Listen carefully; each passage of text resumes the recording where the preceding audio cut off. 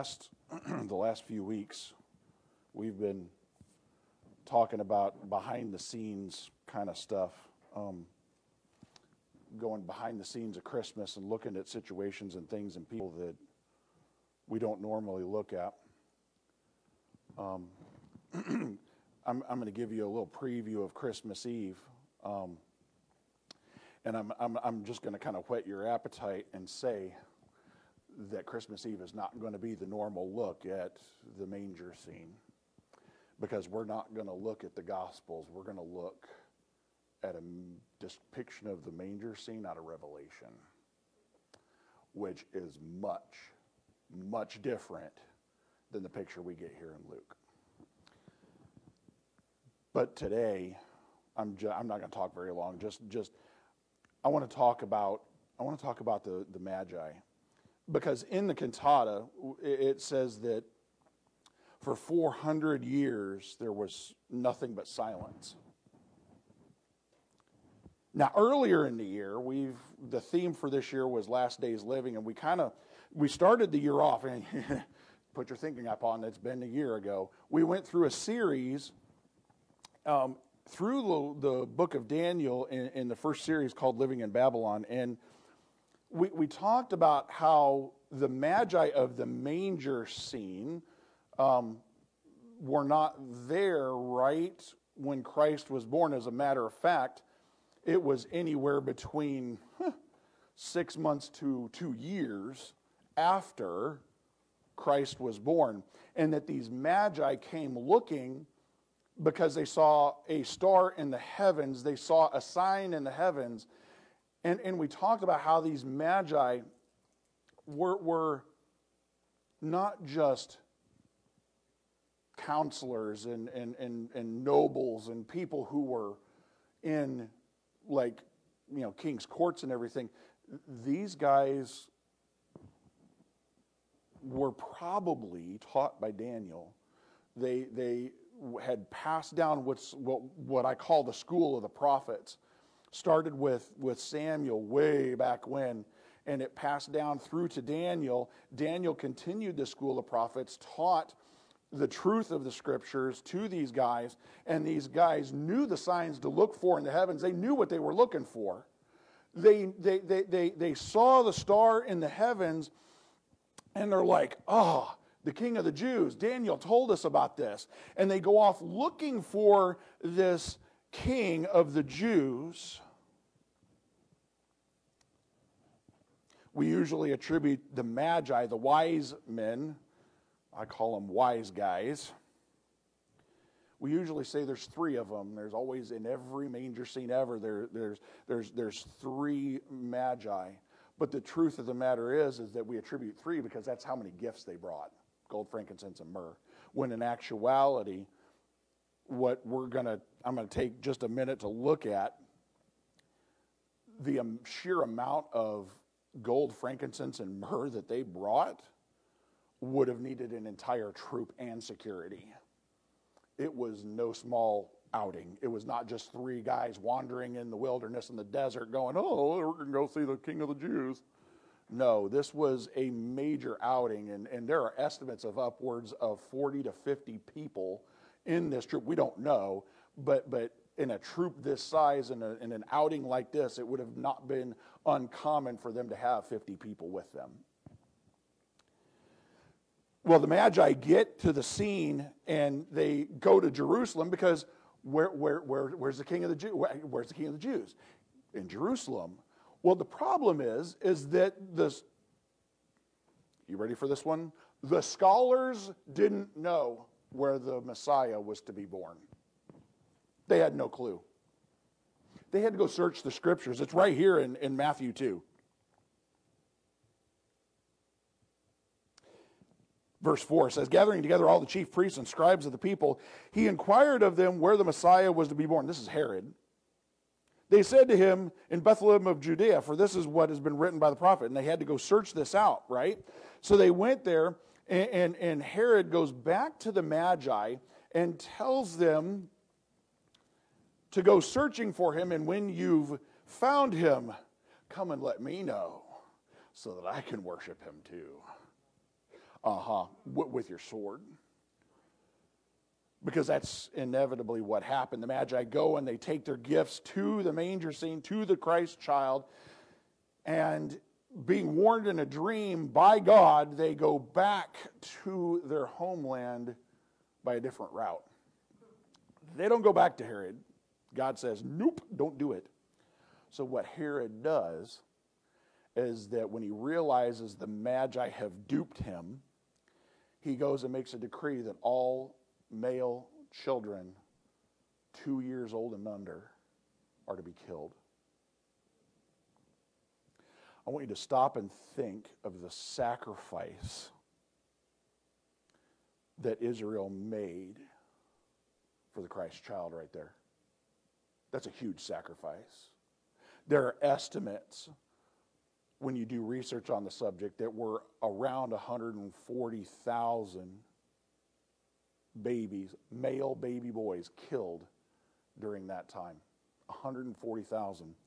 And for a long time, I wondered, in Revelation, talks about 144,000 guys.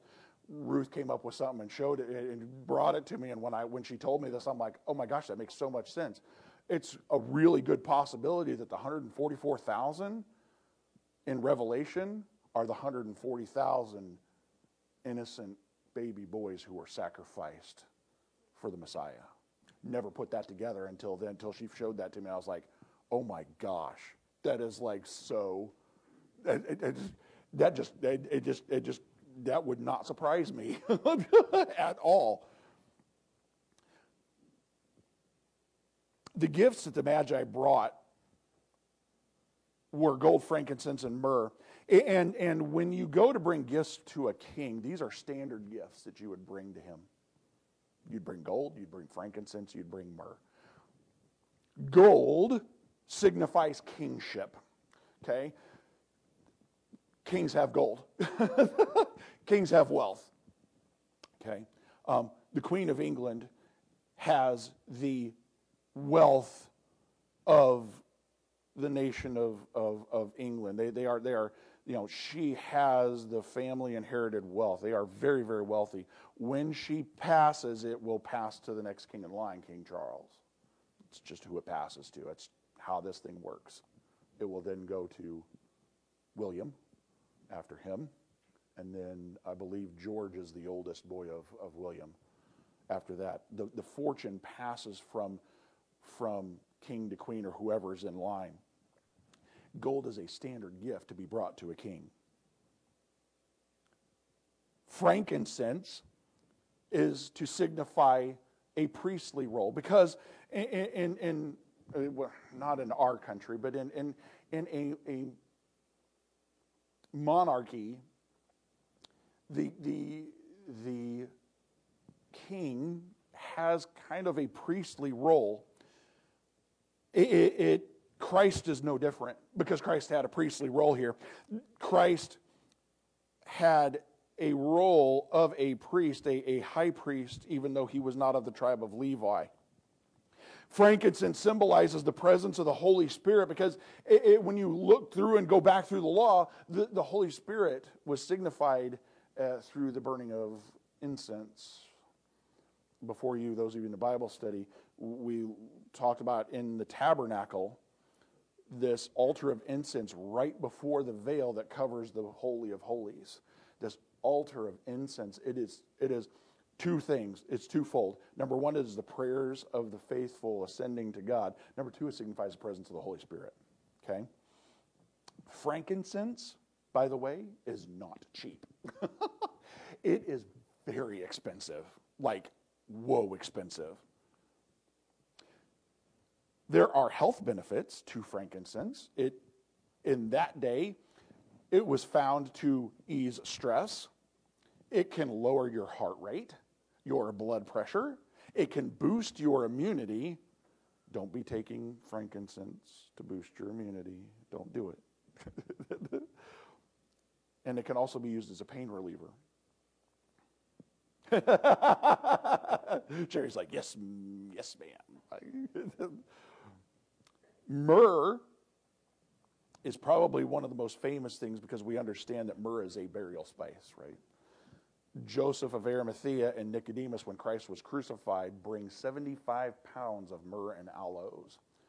That is a lot, and that is expensive as well. Myrrh is not cheap either. Myrrh is a fragrance. It's also used as a flavoring. It is an antiseptic, and it helps stop bleeding, believe it or not. See, the gifts the Magi brought, unknowingly on their part or knowingly, I kind of tend to think it was probably unknowingly, but the gifts that the Magi brought were very practical for what was going to happen, because shortly after the Magi visit, Joseph has a dream and sees an angel, and they tell him to flee to Egypt. What do you think financed that trip? The gold, the frankincense, and the myrrh. God provided a trip to Egypt and back. God is absolutely, positively amazing.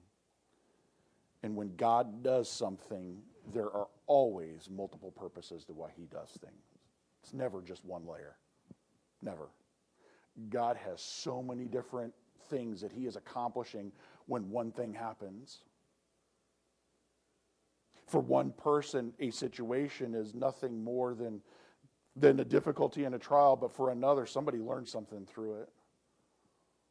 There's a story of an older lady who was in the hospital. I remember going to see her. I think it was back in Indiana. But I went to see her up in the hospital. She had been in the hospital for such a long time. She was not able to get up, not able to do this. And I remember walking in to see her. And she looked at me. And she goes, "I just don't know why I'm here still. I'm not doing any good. People have to wait on me hand and foot. They have to take care of me. They have to feed me, clothe me, bathe me, change me. Why does God still have me here?" Said, I can't answer that. I don't know. But I remember walking out of that room, and one of the nurses had overheard that, and she goes, "You have no idea of the testimony that she gives off every single day to us." I said, "Tell her that. Tell her that. She needs to hear it. It doesn't matter what you think God isn't doing, because there's a lot of times we just do not see what God is doing through us, and times we are just going, what in the world are you doing?" Have faith. Have faith and continue to live the life walking according to the Spirit, because you don't know who's watching. You don't know who's listening. You don't know who needs to hear exactly what it is that you've got to say. I don't know. I can't say that there's a rhyme and a reason for anything that happens, really. I don't know. But that's what I do know, is that God uses all things. As you celebrate this Christmas season, it's been the most un-Christmassy Christmas season like ever. I was really in the mood for Christmas this year. It's just, I don't know whether it was like it's too warm or I don't know. It just, I like warm, but it finally got cold. But it's just like not Christmassy. But I urge you to reflect this week as Christmas does come up upon us, and reflect on your faith and where you've been this year and the past few years, and where are you going? Is there a goal in mind, and what is God doing? If you're not sure, welcome to the club. I don't know. You know, we walk this walk one day at a time, and that's all we can do.